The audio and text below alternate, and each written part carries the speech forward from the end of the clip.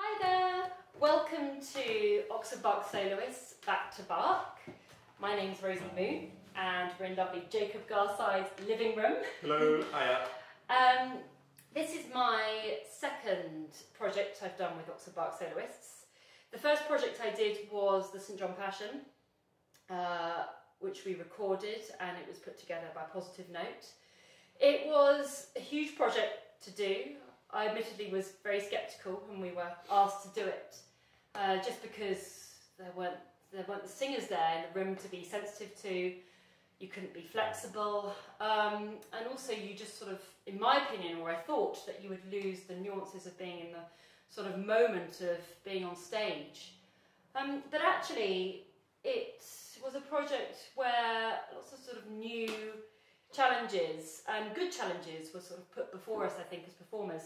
For me personally, I really enjoyed being able to look at the score before I did each movement, which is not a luxury you normally get, and obviously we know St John Passion incredibly well, but it's so intricate that despite knowing it incredibly well, there are moments where you know, that you sometimes forget we haven't explored before.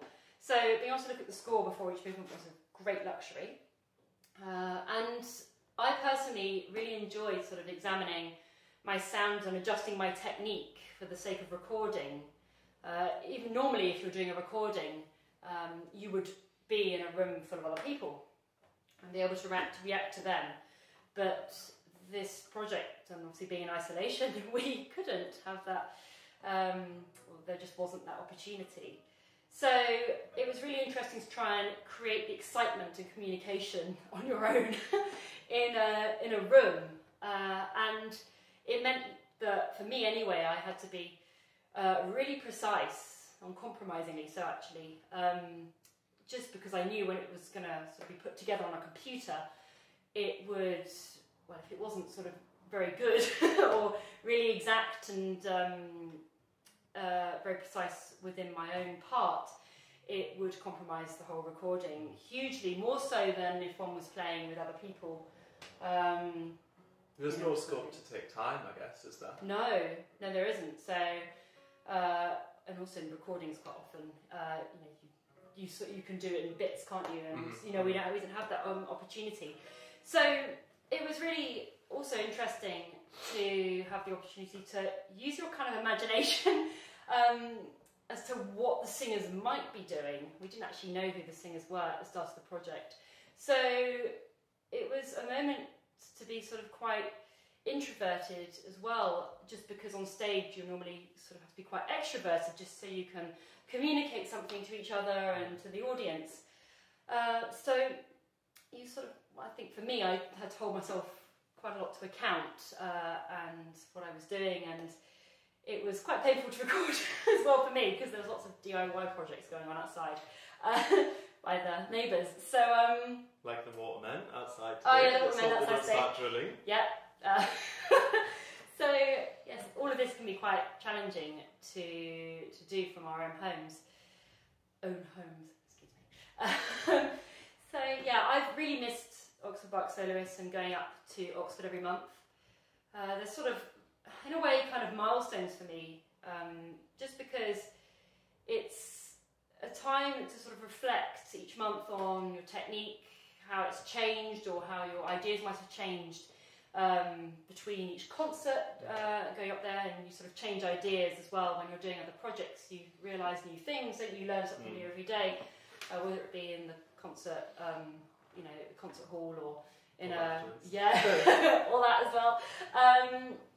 So yes, it's been a real time to sort of reflect a lot, I guess, on what we're not getting, what we're missing, and what doing those monthly concerts with Oxford Bach really means to us.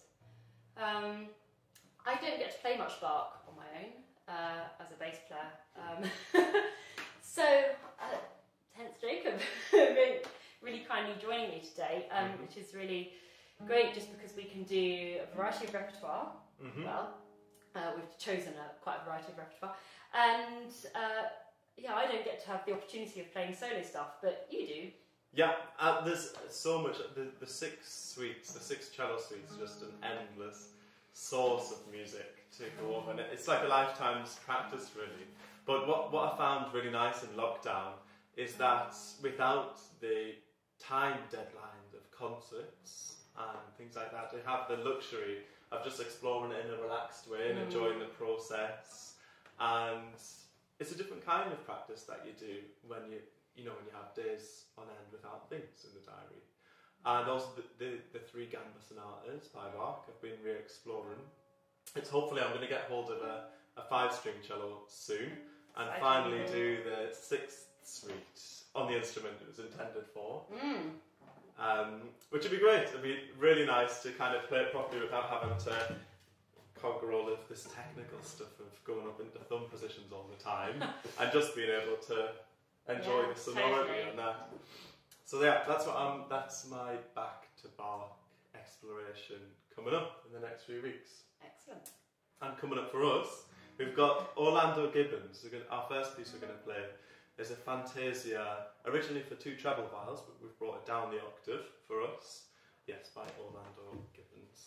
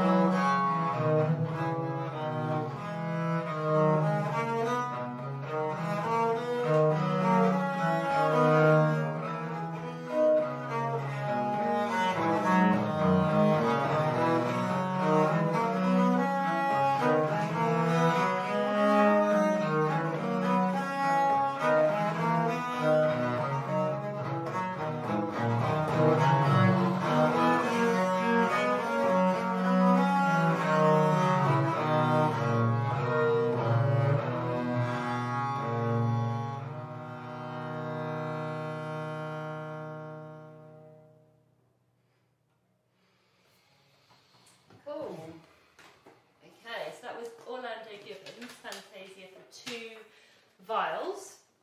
I'm playing on essentially a viol in G, which is only an octave lower than the tenor viol, which is this little creature. This little one.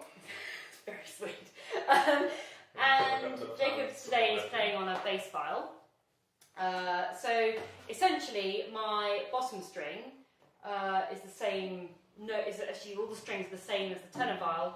My string is an octave lower than that one. Is it in tune anymore? Not sure. Yeah. Almost the same note. Scott's actually is on the same note. And then my top string is a G. And where's your G on this one? My G on this one is. Hang on. Sorry, just need to put that down. Roll over. Sorry, I don't quite have enough hands. We're just dropping the tenor viol on its face. It's fine. There we go. G. And yeah, so that's here on my instrument. So I am how much? A little lower, about a fourth lower. Yeah, about a fourth lower. If I didn't have this string, Yeah. it's my A, which could come down one note and actually be the Yeah. same as this. Yeah. So despite this instrument being a lot bigger, we've got a very similar range. So Jacob's got a seventh string. Why have we got a seventh string? Seventh string was added in. It was added in France later on in the 18th century, but for the kind of music, the kind of viols Gibbons would have heard, they would have all had 6 strings Right. for their consort repertoire. This is kind of so that you can really get to down there for solo repertoire. Nice. The big one. Yes. So this is the thing, is that we sort of have lots of different. There'd be lots of different kinds of instruments, wouldn't there, in different countries? So it's a case of if you're lucky, you have the right instrument for the right repertoire, but we sort of make do on what we've got. So because this was written for 2 viols, this is essentially we call it a violone in G because the bottom string is in G as the top one.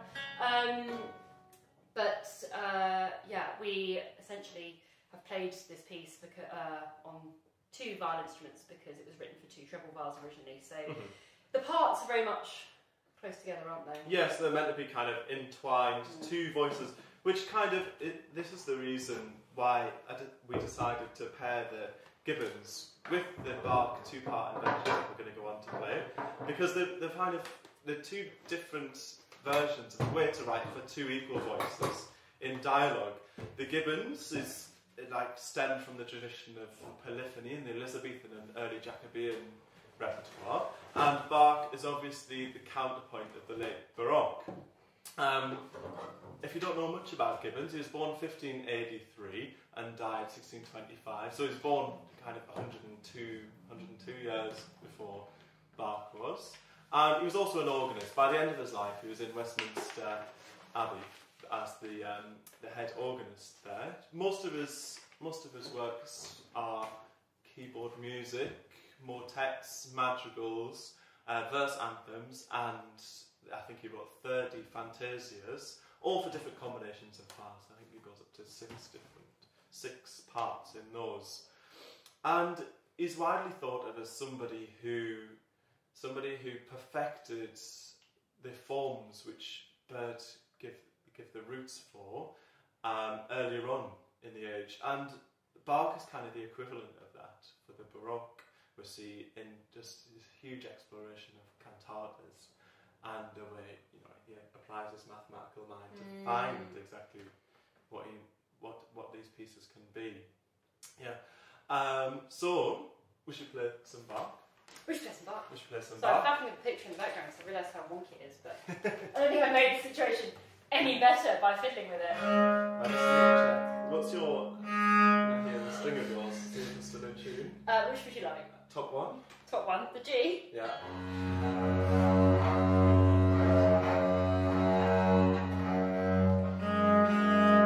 Am I out of tune? No, I'll change.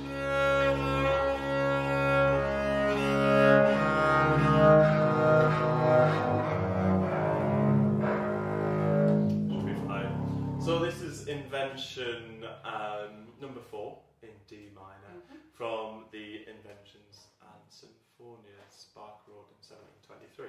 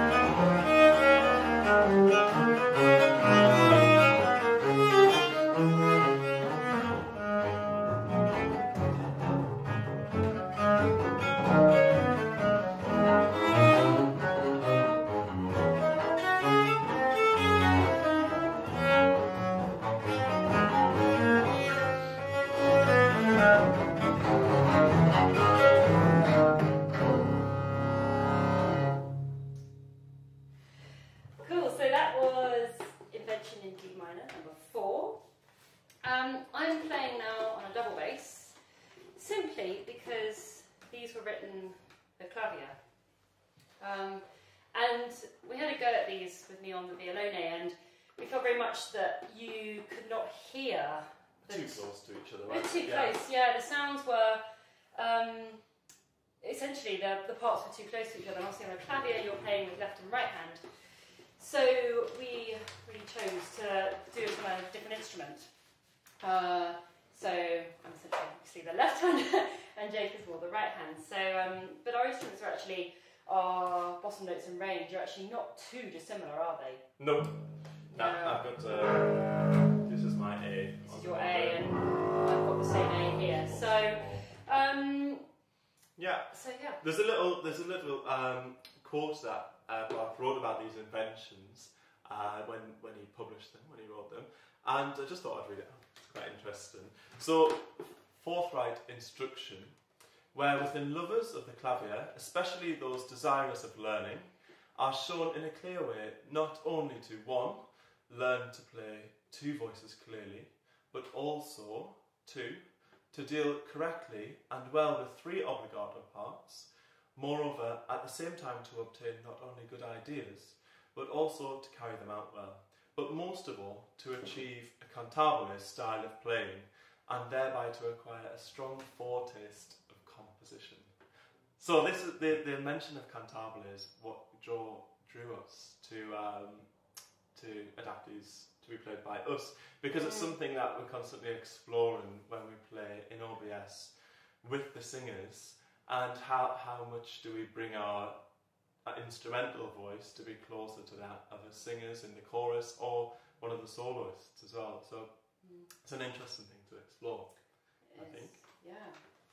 Our final piece that we're going to play, it's the Invention No. 10 in G. Tuning? I think so.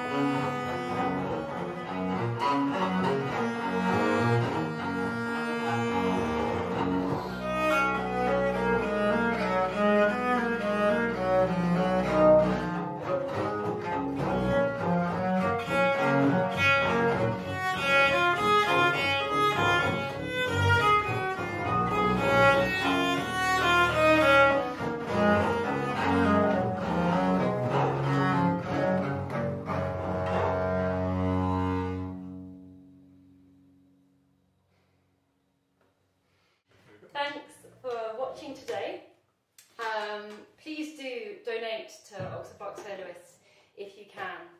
And yeah, we hope you enjoyed the concert, maybe learned something, maybe not, or just enjoyed.